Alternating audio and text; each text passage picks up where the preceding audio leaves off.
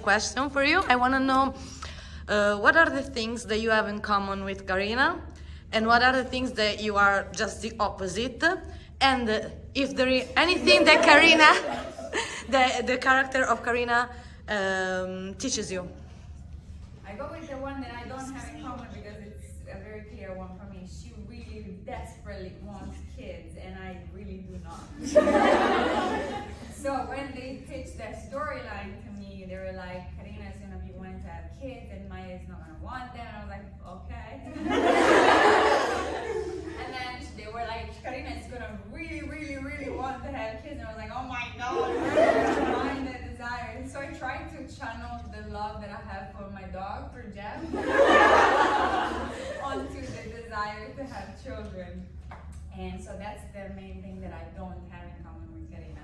Per gli italiani, la cosa che non ho in comune con mamma Tiziana è uguale, perché te lo sto traducendo per te. La cosa che non ho in comune con Karina è il fatto che lei vuole tanto avere figli e io Stefania no.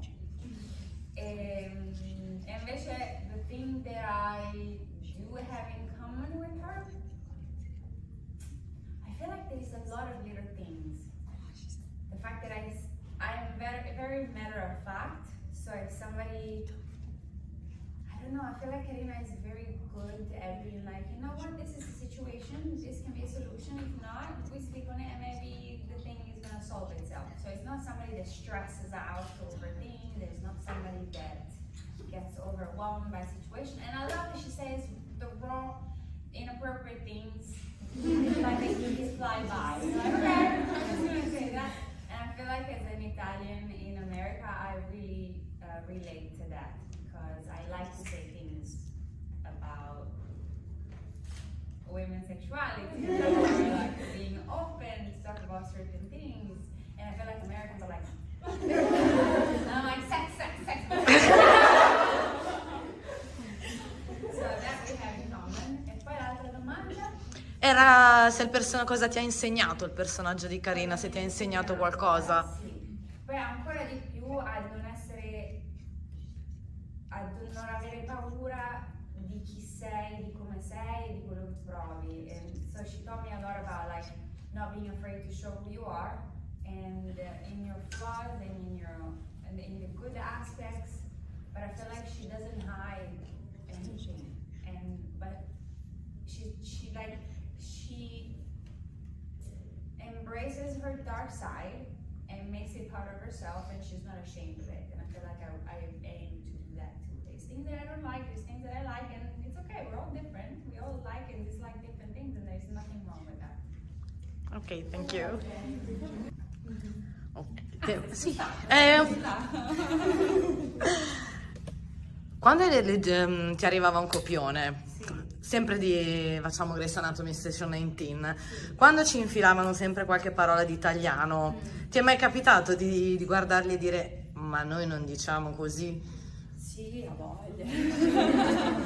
Ma le cambio tutte, le metto sempre io, cioè loro le mettono come referenza, è quasi come per darmi il permesso di dire la parola in italiano e io poi vado e ci faccio quello. La maggior parte delle volte mi dicono Stefania, she says damn it in Italian, so lo traduco direttamente io, però no, gli scrittori sono meravigliosi in questo senso, adesso si fidano molto. Le prime volte mi controllavano, diciamo, cosa hai detto? Questo hai detto la parolaccia? No, non ho detto niente, perché alcune parole in italiano suonano come parolacce in inglese. Non mi ricordo cos'era, nella prima puntata di Grey's Anatomy c'era questo litigio con sorry, I'm like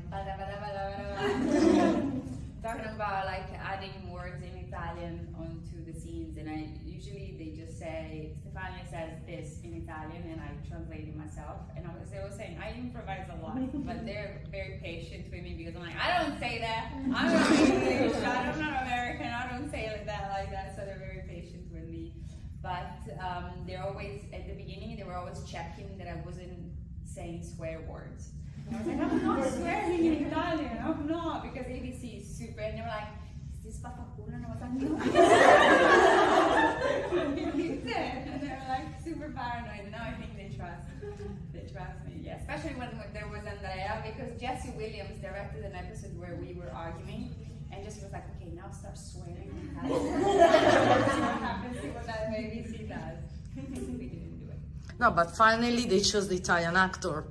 Finally, because when you watch the American TV show in original language and you find Italian, there are never Italian. No. You see the accent is so horrible. So finally we have Italian actor. Yeah. I always tell this story. I feel like I was in the room for the audition for Grace. I was the first person to go into the audition room, and the rest of the room was full of, there was a Brazilian girl, there was a Colombian girl, there was a Spanish girl, all going for the Italian character. So I was like, come on! There is a difference. I mean, I get it, we're all like Latin exotic, but it's just like, yeah.